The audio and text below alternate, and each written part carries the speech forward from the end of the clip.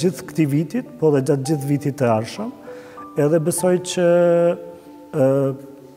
prej momenti që kam marrë në institucion, domethënë në janar të 2018-s, më kujtohet shumë mirë një pyetje e gazetarëve që thonë po ti nuk vjen, nuk je specialist i realizmit socialist, domethënë në aspektin që koleksioni jon sigurisht në pjesë shumë të madhe i koleksionit i përket asaj periudhe, si do të qasësh, domethënë, prej artit bashkëkor në këtë koleksion. Sigurisht që përgjigjja ime është që jo çdo menaxhues i institucionit është specialist në një koleksion caktuar, menaxhues të institucionit lëvizin për institucioneve në institucione, edhe për shtetit në shtet. Kështu që gjithmonë punojnë me specialistë dhe profesionistë të fushave. Edhe ne, sigurisht, nisëm në nëntorin e kaluar me punu me ekspozitën Tirana Passion, e cila është kati i dytë i ndërtesës, edhe aty ftum drejtorin artistik që ka qenë një dokumentës, një ekspozitë më e madhe në botë, që ndodhi në Athinë dhe në Kassel. Mua më duke dhe galeria me më shumë kate tani, nuk po kuptoja ku isha, se këtë galeri kam qenë ka qërë, po më duke shumë më madhe. Po kemi hapë shumë hapësira. Që ishin, në? Po, që ishin edhe gjatë gjithë kohës dhe gjatë çdo ekspozite, kemi provu me hapë një hapësirë të re për publikun. Domethënë, gjithmonë hapësirat që ishin prezente edhe një ndërtesë besoj e jashtëzakonshme edhe një inspirim për mu si drejtues qysh nga dita e parë me një ndërtesë të Enver Fajes, e cili besoj ka bërë një punë të mrekullueshme me ndërtesën e galerisë. Edhe sigurisht që ka jemi mundu që me ekspozitën, gjithmonë të kemi një arkitekturë të re të ekspozitës, një dizajn të ri të ekspozitës, po edhe gjithmonë të hapim një hapësirë të re. Fatmirësia e hapësirave të reja me i hap është gjithmonë që kushtojnë shumë më lirë se me ndërtu. Edhe besoj që kjo na ka ndihmuar shumë që gjithmonë vizitorit t'i ofrojmë një ndjesi të re në galerinë kombëtare të arteve. Edhe siç kesh të bisedu me pikën e Tirana Passion, vendosëm që të punojmë me arkitektën gjermane, t'i mbulojmë katin e dytë të gjithin, edhe t'i zbulojmë me artistë cilë do t'i ftojmë të reagonin në koleksionin. Pse kjo? Se besoj që është shumë e rëndësishme momenti që sidomos periudha e realizmit socialist, gjithmonë o thirr periudha e realizmit socialist, ose të shkojmë ta shohim pikturat e realizmit socialist. Autori edhe artisti shumë pak është përmendur, domethënë sidomos nga trit. Edhe na interesonte shumë bashkërisht me kuratorët, njëra nga Kroacia dhe njëri nga Polonia, cilë dy të vinin nga një histori e socializmit në shtetet e tyre, edhe qasja se si janë qas ata në shtetet e tyre në koleksionet të tilla. Më herët sigurisht ata, po si do të qasëshin, edhe vendosëm që me zbulimin e një pikture do ta zbulojmë autorin e jo më periudhën. Edhe kjo ke edhe një nisme se si do ta rimendonim këtë daljen ose arkivin e hapur të galerisë. Edhe gjithsesi në nëntor nuk u hap ajo ekspozit për shkak të tërmetit, edhe tërmeti tash mos të përqendrohemi në pikën u bë pjesë e ekspozitës. U bë pjesë e ekspozitës, sidomos se ato ishin të mbuluara dhe si të mbuluara rezultoi si parapregaditje ose mbrojtje prej tërmetit. Po njëkohësisht edhe në pandemi ajo mbulesa u fut në përdorim edhe në kontekst tjetër. Maska tani. Tërmeti për mos më koncentru në pjesën tragjike dhe në pjesën e humbjeve që pat Shqipëria, që janë mendoj që ka qenë një moment shumë i prekshëm për gjithë ne, po për galerinë, përveç dëmeve cilat ishin dëme jo strukturale dhe nuk e pengun ose nuk u mbyll si institucion i cili ishte i rrezikshëm për vizitorët, neve me damet e koridoreve, sidomos koridorit cili lidh dy hapësira të koleksionit permanent dhe ekspozitave të përkohshme që ka qenë kjo, ishin skulpturat e Qelqit, e Alqis. Edhe ajo pa disa dëmtime, edhe me atë rast shfrytzuam rastin me i shpëtu këto të Qelqit, edhe i nxora jashtë. Momenti kur i nxorëm jashtë, nisi edhe gjithë rrugtimi i arkivit të hapur. Një rrugtim që ju e që një arkiv të hapur, e ti që më ngacmoj mua tani në një moment, më ngacmoj një piktur, e ndaluar e asaj kohe.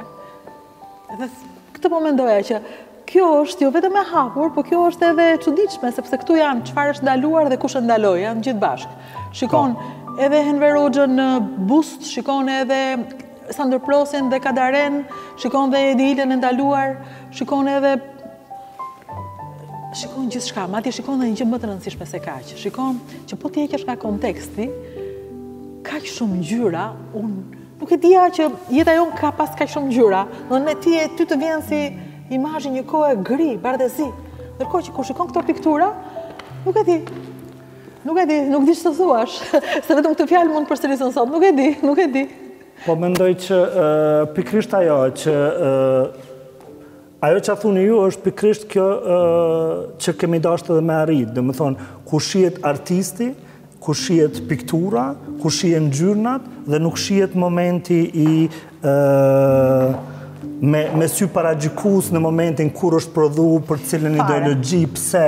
Domethënë kjo nuk është pika cilën arkivi i hapur dhe ekspozita është e koncentruar në. Besoj që është e koncentruar në artistin edhe kvalitetin e punëve cilat mendoj të janë të mrekullueshme.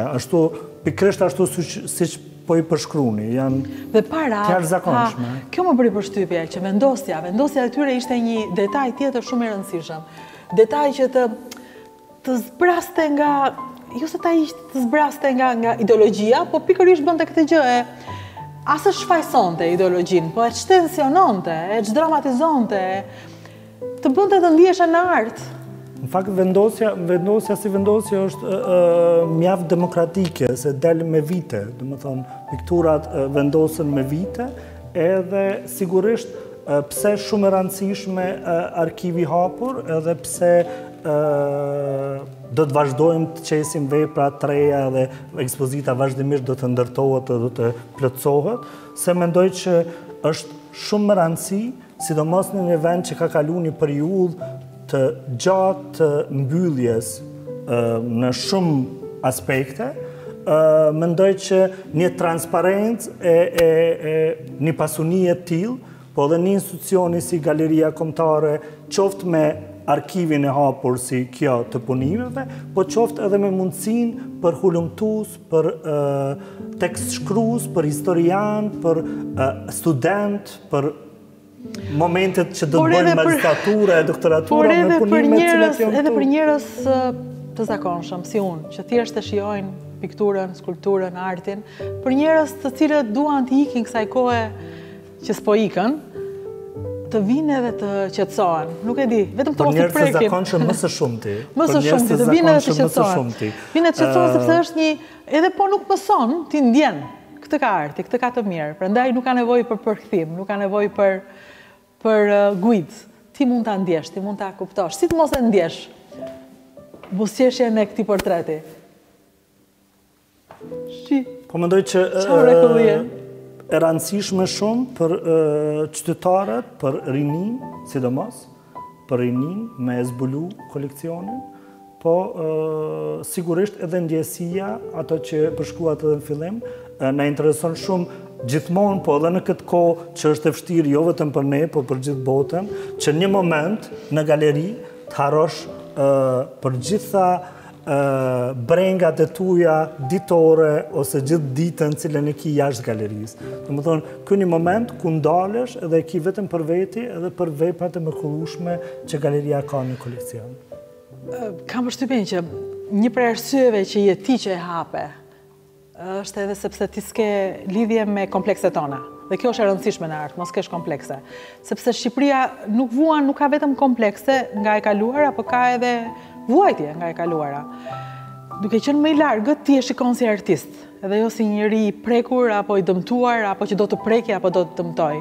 Kështu që prap faleminderit që e bëre këtë, sepse është një mënyrë e mirë për të ecur jo së mbyllur azi në jetën tënde, në të kaluarën tënde, edhe duke parë nëpërmjet artit. Edhe nëpërmjet artit që, për shembull, po të shikosh shumë prej këtyre janë PPSH, shikon në disa vende, shikon ideologji, shikon njerëz të asaj kohe që kanë vendosur për fatet tona. Në vende të tjera shikon ngjyra të çmendura që duket sikur ti je në një ekspozit në MoMA, nuk të besohet që jeri galerina e arteve.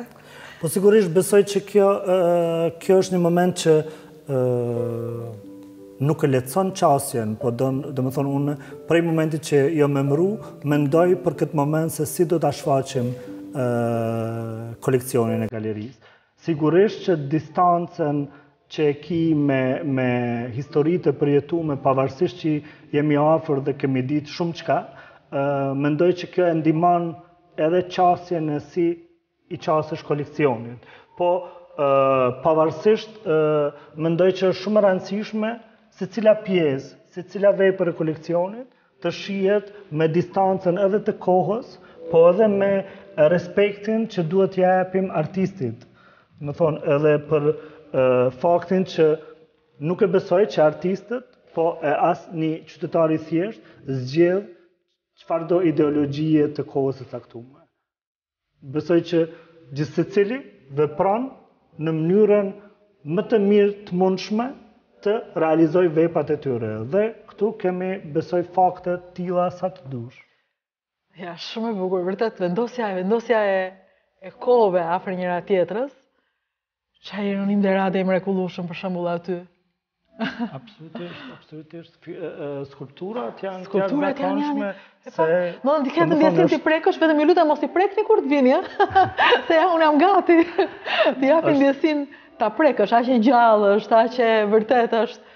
Është ndjesi e jashtëzakonshme, sigurisht që nuk gjithë secila vepër ka rëndësinë e vet, çka është jo tipike dhe pse jemi krenar që kemi jep secilit medium hapësinë të duhur, do të thonë në hyrje kemi karikaturën, në dyqanin ose shopin e galerisë kemi keramiken edhe vazot, tapiserit, në bibliotekë kemi grafikat, skulpturat në hapësinë, pikturat, do të thonë i kemi jep secilit detaj, cilin e ruajmë në arkivin tonë, i kemi jep respektin e duhur. Atëherë, jo vetëm ky arkivi hapur, që është hapur për publikun, po unë dua vërtet të të uroj që e gjithë galeria në vetvete, e gjithë galeria që kur hyn, që ke biblioteka, që ke salla pritse, tek të gjitha, ku syra unë sot të shikoja, e gjitha është një prej vendeve më të bukura të Tiranës.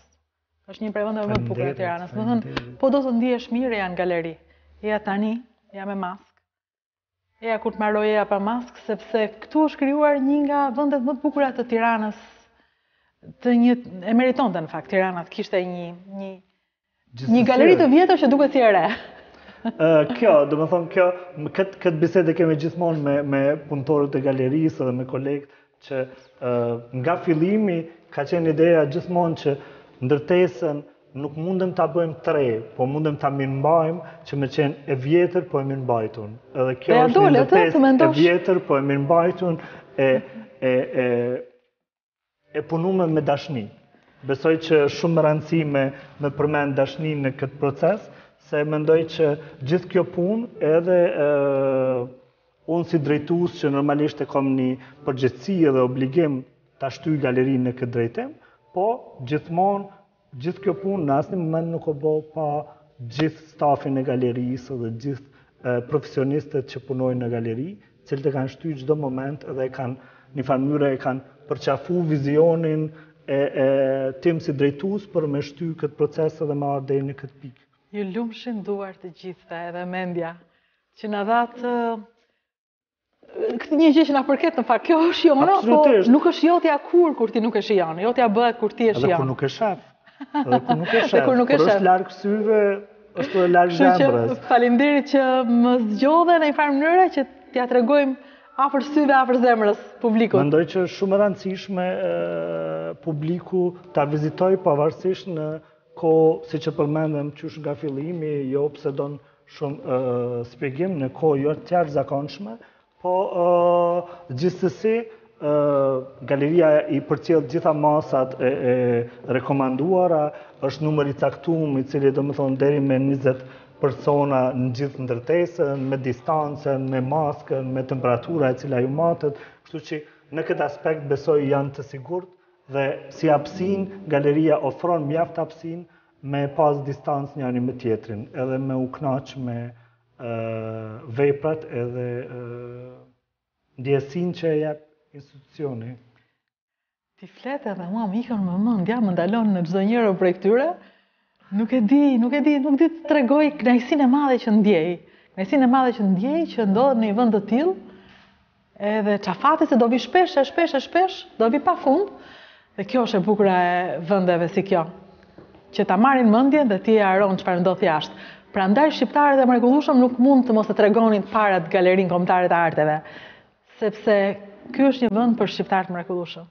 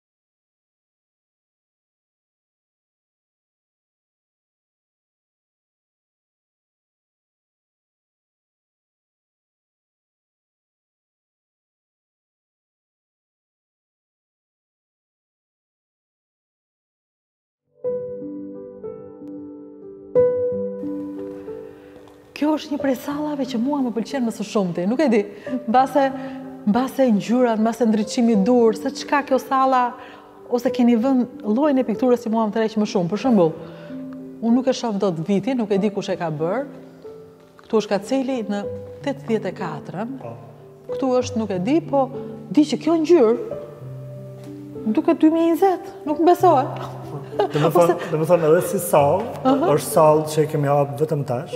Dhe ka qenë si depo e pikturave. Kjo është depoja? Po, është sallë që kemi hapë tani, edhe sigurisht me një lyrje dhe me një ndriçim të ri, që edhe ndriçimi i ndez pikturat edhe më shumë, po kur flasim edhe për ngjyrën, besoj shpjegimi jem do të jetë gjithsesi ky është një moment i vetëm i lirisë tyre në atë kohë të shpërthesh me ngjyra. Po vetëm ngjyrat, ja, më besoj Erzen.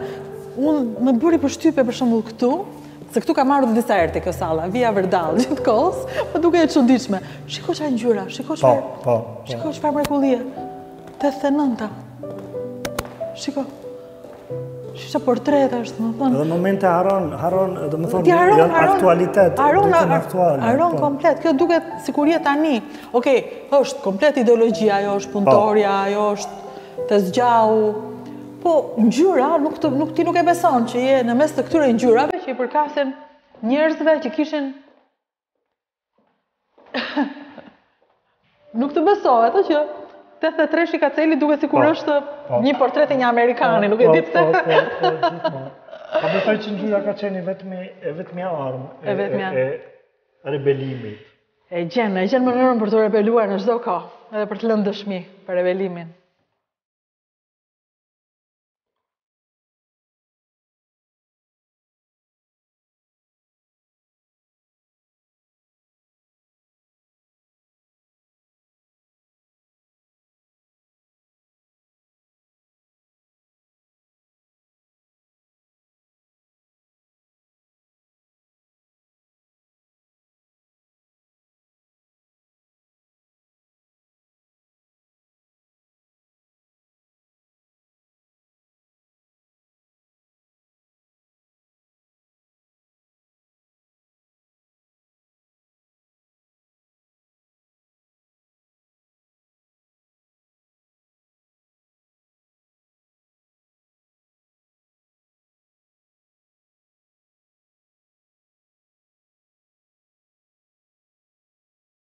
Kjo është salla e bërë tani, kati 3.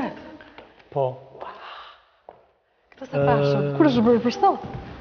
Kjo përfundoi sot, si pjesë e arkivit të hapur, edhe pasi që kishim një kohë të gjatë ekspozitën e Jan Dibes, e cila është prap pjesë e arkivit të galerisë. Ka besueshme që ne e kishim atë? Po. Ajo një kolekcion i cili u dhurua galerisë në vitin 99, edhe një kolekcion me emra shumë të mëdha botëror, edhe Jan Dibes, artist holandez i cili edhe atëherë kur e dhuroi koleksionin galerisë, kishte thënë që kjo është vetëm disa fara të koleksionit internacional që unë dua t'i vendos në Galerinë Kombëtare të Arteve në Tiranë. Ajo u hoq dhe tani është... si të gjithën, dhe tani janë gjithë autorë shqiptarë të koleksionit të Galerisë Kombëtare të Arteve. Se këtu e gjitha është vepër arti, edhe karige, dhe tavolina, në këtë vend, e gjitha është vepër arti, dhe ti të duket sikur do thysh të një gjë për të ulesh. Më pëlqen shumë, e shijoj shumë edhe po e mbush me fjalë, këtë dhe s'po të leko të flasësh, ndjes. Po nuk e di, ka qenë një prej gjërave që më ka shijuar më tepër këto kohë.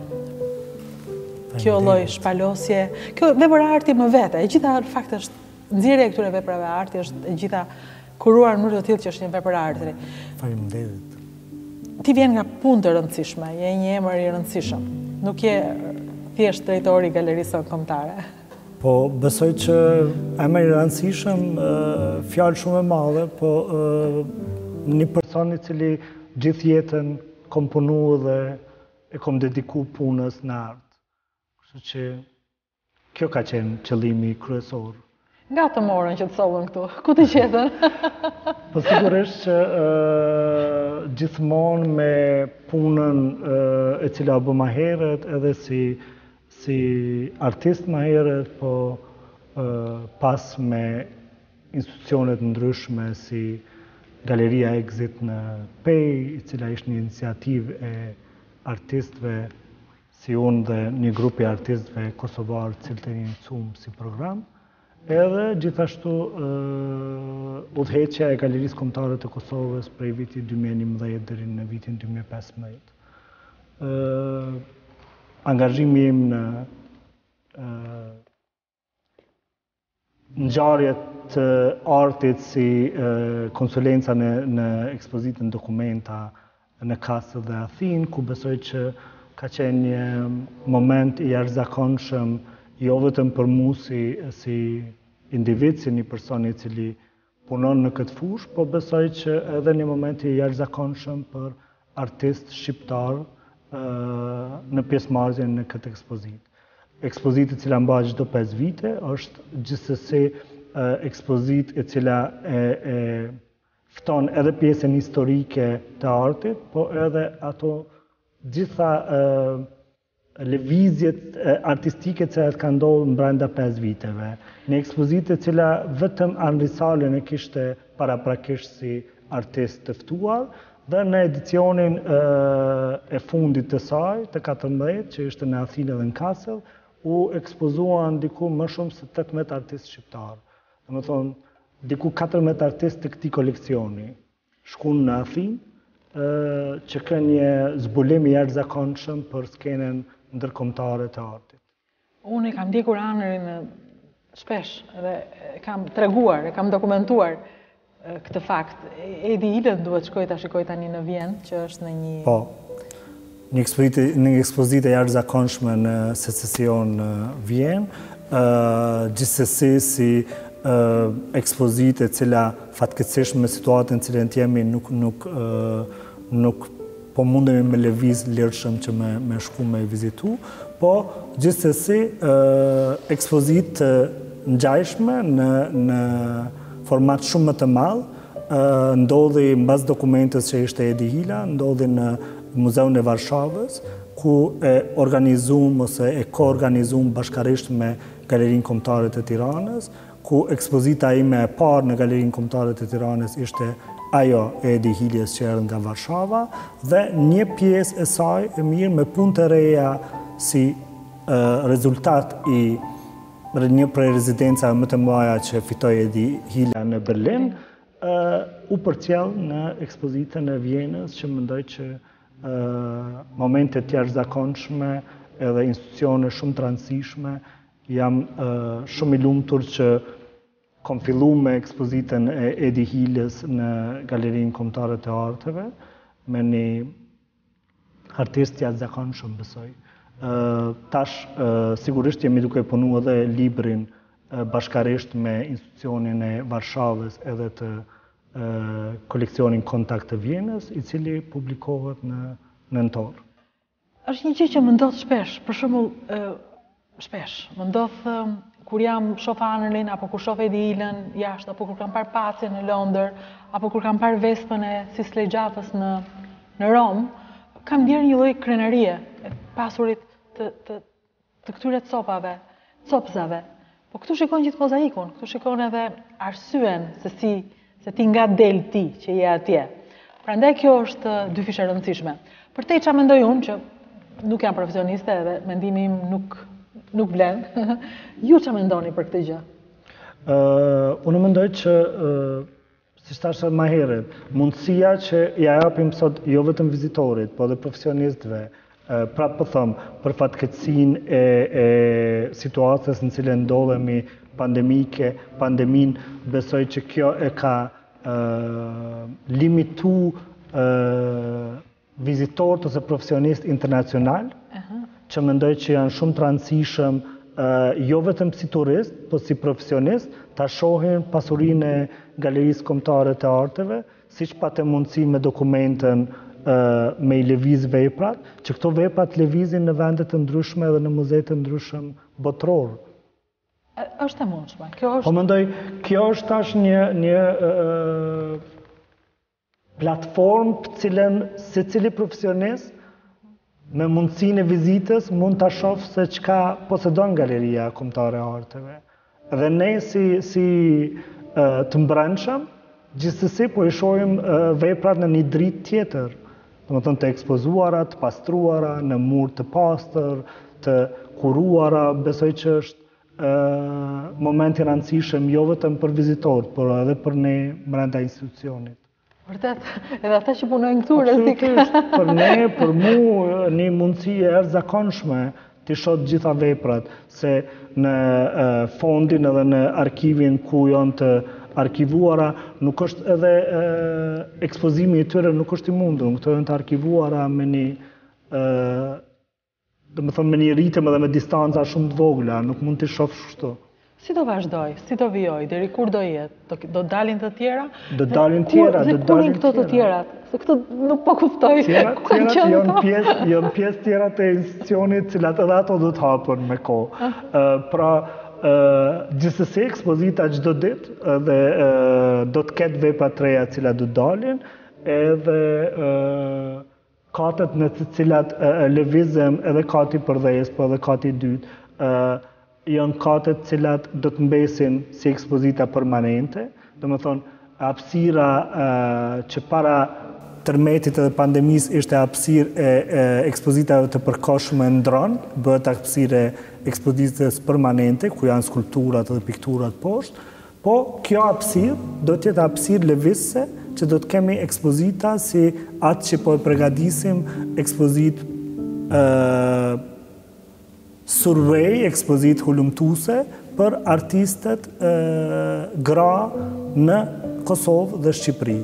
Dhe më thonë, besoj që është shumë rëndësishme dhe këtë ekspozit të tillë, besoj që edhe këtu nuk po thëmë se ne e bëm më së pari edhe kjo do t'jetë pikë dhe nuk ka vazhdimësim mbas kësaj.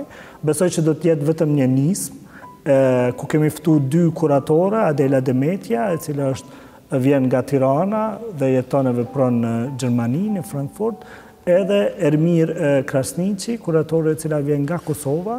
Gjithashtu kemi bashkëpunim me Galerinë Kombëtare të Arteve të Kosovës për këtë ekspozit, ku në dhjetor, po shpresojmë që gjithçka do të shkojë në rregull, në dhjetor do të ndodhë në galerinë tonë, në galerinë Kombëtare të Arteve në Tiranë dhe në prill të vitit ardhshëm do të lëvizë ekspozita në Kosovë në Galerinë Kombëtare të Arteve të Kosovës. Ekspozita thirret synimet, edhe me nxipresim të shohim për zgjedhjen edhe ekspozitën e artisteve gra të dy hapësirave, të një hapësire të përbashkë kulturore, e që është edhe pjesë e kalendarit të përbashkë Kosovë-Shqipëri. Edhe unë me si pres të shoh këtë hapësirë plot, edhe pse kur është bosh jo të shumë, po pa maska, edhe me gëzimin për të njohur, për të ndjerë, për të kuptuar, që arti të mban gjithmonë të bukur, arti të bën të bukur, arti të bën të lirë, arti të bën mirë. Ndaj edhe shijoje arkivin e hapur të Galerisë Kombëtare, që sa Erzenit është një prej oazeve më të bukura të kryeqytetit në 2020-ën e pandemisë. Po këtu pandemi nuk ka, këtu ka vetëm art. E ja.